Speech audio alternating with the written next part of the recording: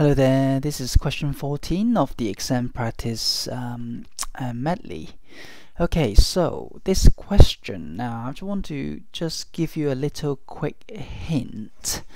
What topic could this be? So what's given this away is this one here. So submerged.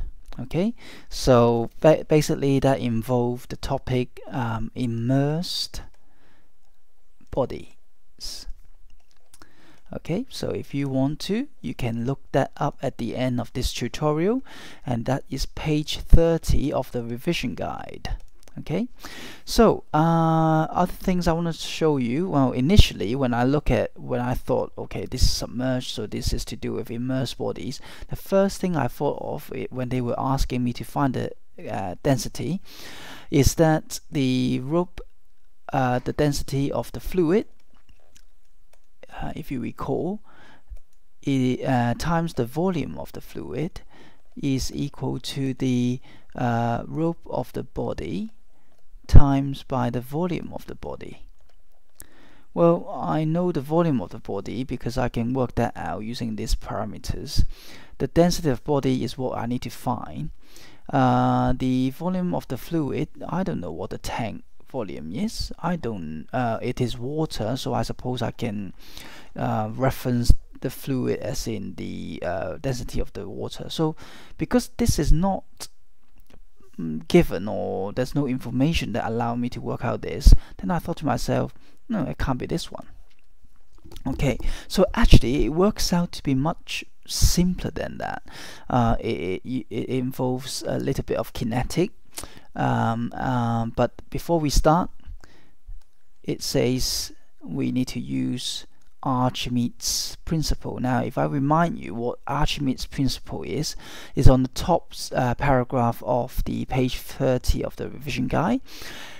This principle states that a body totally or partially submerged in a fluid displaces a volume of fluid that weighs the same as the apparent loss in weight of the body. So that's what the Archimedes principle states as. Okay, so first of all, what I'm given here is that I'm given that there is the weight of the water displayed by the cylinder.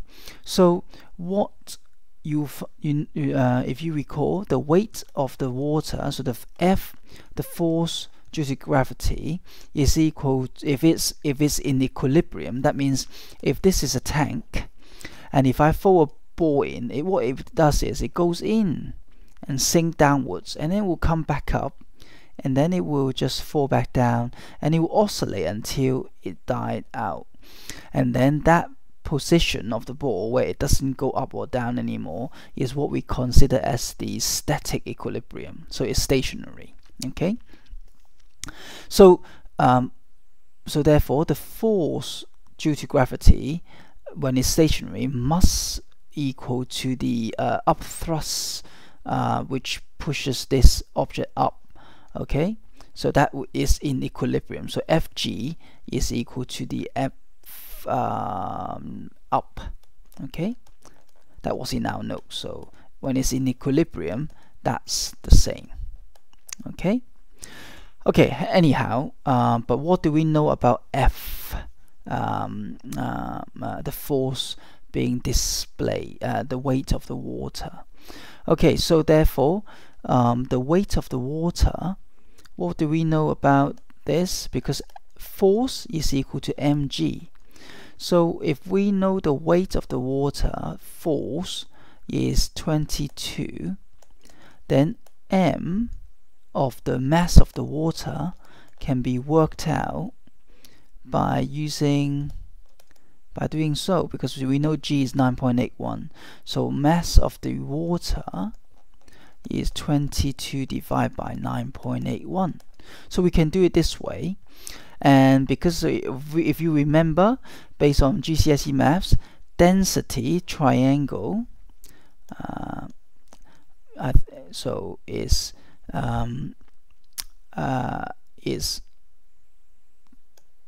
mouse don't drain Vimto. So the density is equal to mass divided by volume. Okay, so we can calculate, because we're talking about the body, we can work out the volume of the body. We know the mass of the water. Okay, so we can use this and then divide by the volume of the body. Okay, that's because it's based on the Archimedes principle. So the how much is displaced by the displaced the volume of fluid that weighs the same as the apparent loss in weight of the body. So the mass of this water will be the same as the mass of this body. Okay, so therefore that's what the Archimedes principle. So that is that's also going to equal to the mass of the body. So I'm just going to squeeze that in. Okay, so so now we know that. We just need to work out the volume. So let's check that. That's the in meters. So how do we find the volume of a cylinder? The volume of a cylinder. So if I use a different color pen, because I'm doing all this everywhere. So if I clear this, I'll just do this at the top here. Okay. So the volume of the body is equal to, well, is the cross, because it's a prism, is the cross-sectional area times by the depth. So the cross-sectional area just happens to give us the radius, so pi r square times the depth, or if you like, the height. Okay, so pi times 0.3 square, and then times by 0.7. So put that in the calculator. What we will get is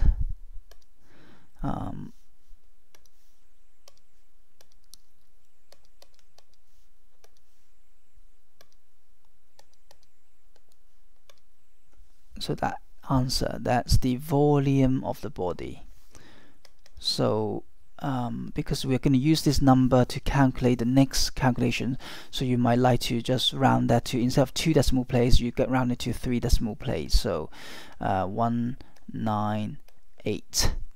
That is the volume, so it's meter cube. And then you go ahead and find the density now. So the density rho of the body, or the cylinder, is equal to the mass of the body divided by the volume of the body. And so we know the mass of the body is equivalent to the mass of the water. So I can say, so if we put that, if we go ahead and say that's 22 divided by 9.81,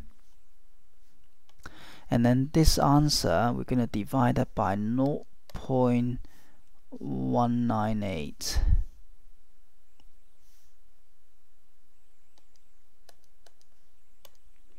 and so that comes to 11.33. Remember, the density is kilogram per meter cube. Okay, and that's round to 2 decimal places. Okay, so that's the density of the cylinder. So we can now just double check the answer. So 11.33. okay, we see we got 11.3, so that's pretty good. And they used 11.31. What did they round the answers to? Okay, they keep it, okay, 0.198. So yep, we did use 0.198. And what they had done, they have rounded it to 2.24 for the mass of water. So but we kept the values unrounded, so that may be the reason why we got 0.33 instead of the 0.31 written here, I think. Yeah, 31. But you know, yeah, so I really don't think that's gonna be a big issue. Okay, so there you are, a quick simple question. So but bear in mind, it might be the other version where it is the rope or times v equal to the rope of body times v of the body. So be expect both version. Okay, so you've seen this one, make sure you practice the other one from the revision guide, page 30. Okay, thank you.